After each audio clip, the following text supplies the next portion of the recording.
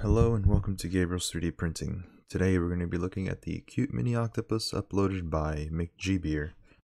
Scroll down, we see that the designer does recommend supports, so we will be taking that into consideration. And he also included 4 different STL files. He included the regular STL, in which no supports are added previously. He says use your own just for the mouth area. Second one is supports, in which he already added supports just for the mouth.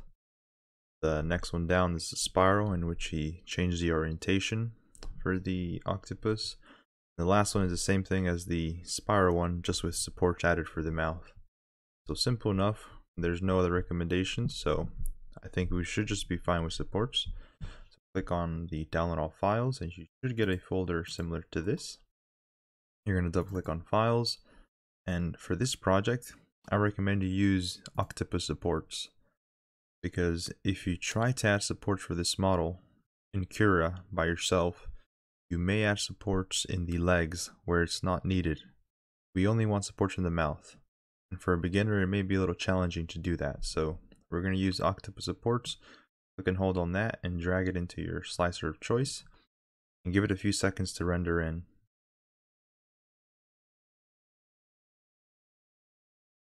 Once the model finished loading in, you should be able to see the octopus with something underneath its mouth. Now that's a support that the designer implemented into the STL, meaning this was not generated via Cura.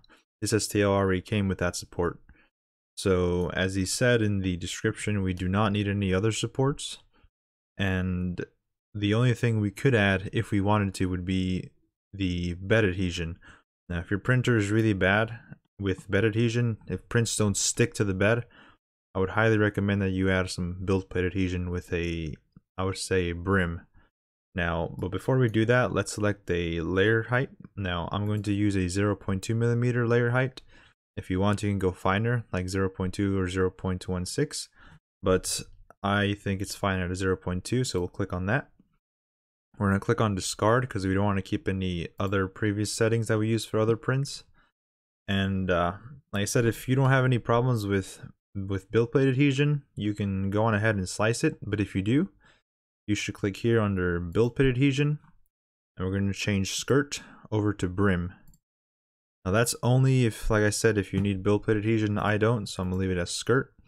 And once you set that to whatever your preference is, click on slice, and we'll give it a few seconds to render. Shouldn't take too long. And once it's finished, we should be greeted by a time estimate, which is 3 hours and 43 minutes, and an estimated usage of 20 grams of filament. Now, always preview the print, click on preview, and just rotate around, see if anything is weird or funky. And nothing seems strange to me. Now, if you did add a brim, then you're going to see some lines around the model, and that's perfectly okay. But as of now, everything is good, so all I have to do is save to the flash drive and send that print over to the printer.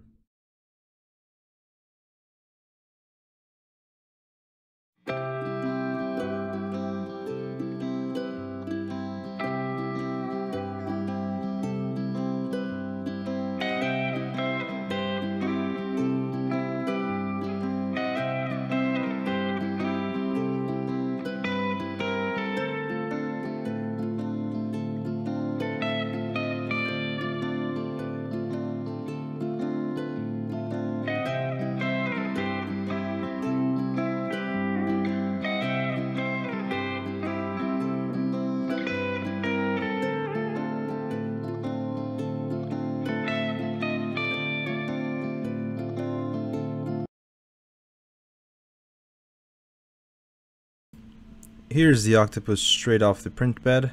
The only thing you have to do now is pull off the support from the mouth and you're set to go.